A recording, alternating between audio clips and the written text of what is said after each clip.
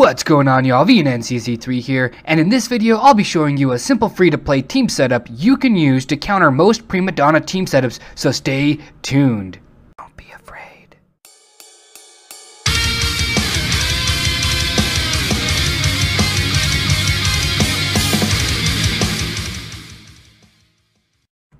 This Prima Donna setup is very popular from what I can see from all the teams put together. Let's break down how this team actually works. Let's start off with the big guy. The big guy is going to spearhead your operation, and he's going to offer a lot of stuns to disable your enemies and a fair amount of damage, but he can also soak quite a bit of damage as well.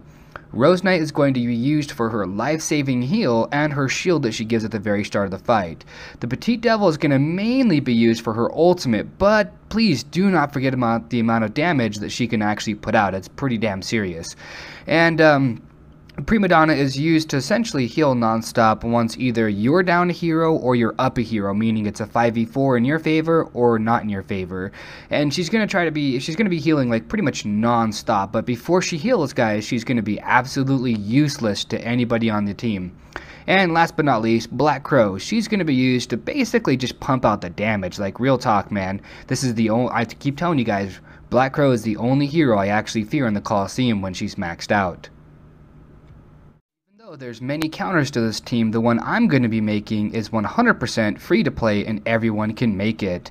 We'll start off with Rose Knight, because Rose Knight's going to give me that life-saving heal. Not only that, but her shielding at the very start is going to be more than enough to take care of my entire team pretty much. So the next one's going to be Demon Slayer. Well, Demon Slayer, needless to say, if he happens to attack this Petite Devil, he's going to absolutely KO her in like 1 or 2 hits, if that. And if anything else, if all else fails, he'll go straight for the Prima Donna and KO her as well. So the next tier up on the list is going to be Incinerator, because Incinerator is going to stun this entire front line, essentially locking down this big guy, because I don't need him to be throwing off stuns, and he's not playing with the Demon Slayer, so I don't have to worry about my Incinerator dying anytime soon.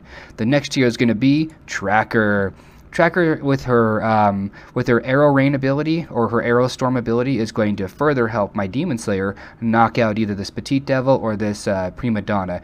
And last but not least, it's going to be Trickster, because when Incinerator stuns the big guy right here, this Trickster right here, is going to essentially disarm him. So let's go ahead and just clank these axes and see how this interaction works, shall we?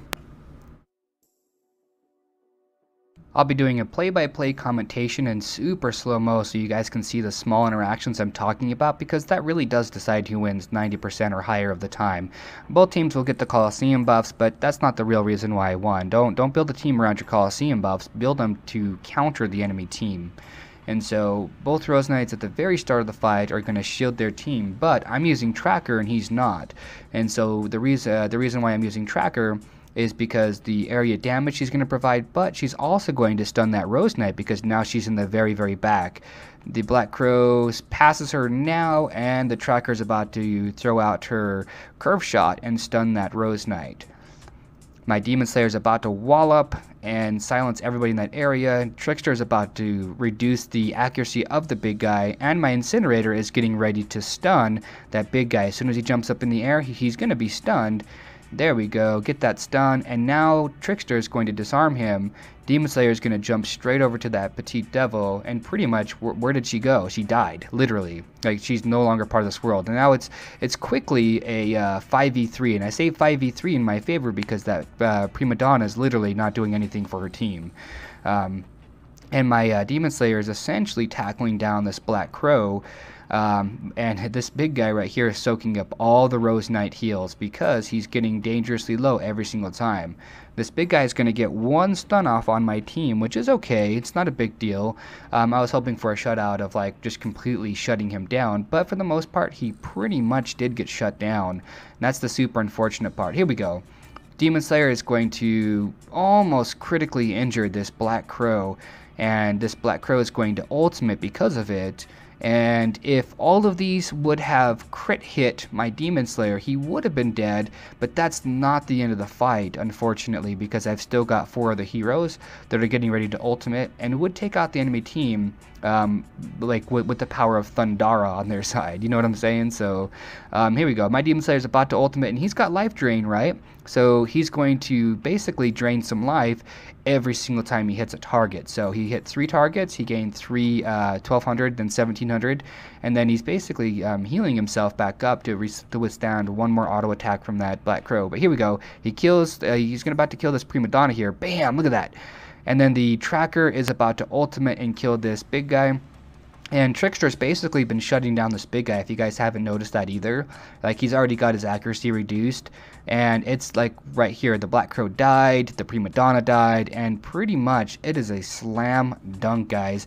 I don't know what else to say, man. I'm gonna go ahead and resume this in full motion here for you guys, but those are the small little interactions you may or may not be noticing, you know what I'm saying here? So yeah.